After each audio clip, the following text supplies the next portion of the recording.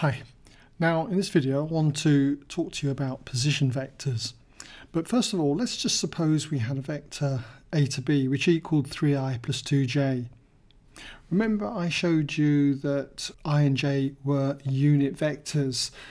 They were vectors that were 1 unit long, I being 1, 0 and j, the unit vector, being 0, 1.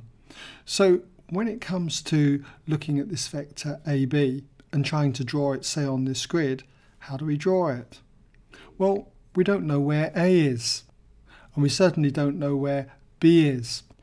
All we know is that if A, say, was at this point here, let's mark it as A, then B would be 3 units along in the I direction, 1, 2, 3, and 2 units up in the J direction, 1, 2. So that would be the point B. And the vector AB then would be that one there. But that's all very well if A is this point here. A vector like this is called a displacement vector. It tells us the relative position of B to A. Now it's called a displacement vector purely because I can move it anywhere I like and the position of B relative to A will never change. Like for instance, when we're down here, it's still going to be 3 units across, 2 units up. So displacement vectors then show the position of one point relative to another. Now I'll move the vector AB out the way. Let's just move it back to, say, here. So what do we mean by a position vector? Well, position vectors always start at the origin. So for example, suppose I took the vector C and that was 3i plus 2j. What would that look like? Well, we have a starting point because position vectors always start at the origin. So if we go to the origin then and we go 3 units then for 3i to the right and for 2j 2 units up, we end up here. So therefore the vector C, let's just mark it on there, C there, is the position vector then 3i plus 2j. Now if I put at this end here, let's say capital C, then I could say that O to C was the vector 3i plus 2j.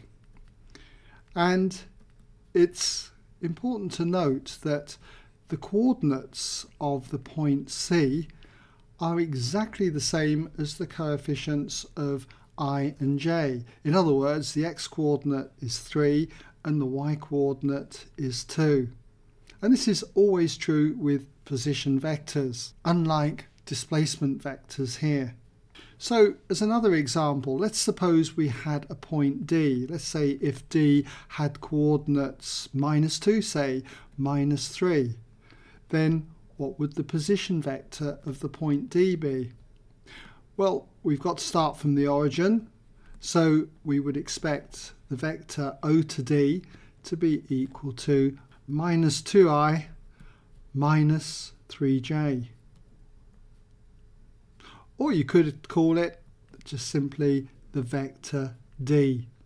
But it would look like this. Starting from the origin then, -2i would take us that way to the left, and then -3j would take us down 3 units. So that there would be our vector, which we could call D, and this point here would be the point D with coordinates -2, -3.